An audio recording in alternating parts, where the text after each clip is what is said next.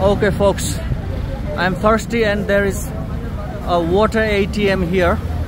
Let me get some water and cool myself off. So here we have a cup dispenser over here. Cup dispenser here.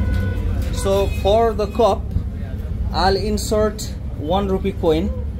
You see, 1 rupee coin here, and voila, there's the cup. Now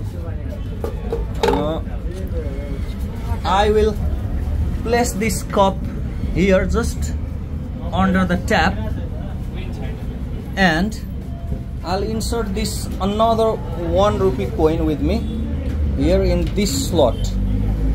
You'll have to match the number. This is tap number 1, so slot number 1. And then here is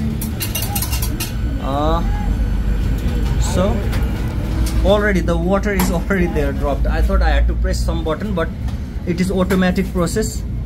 Now this is 2 rupee water.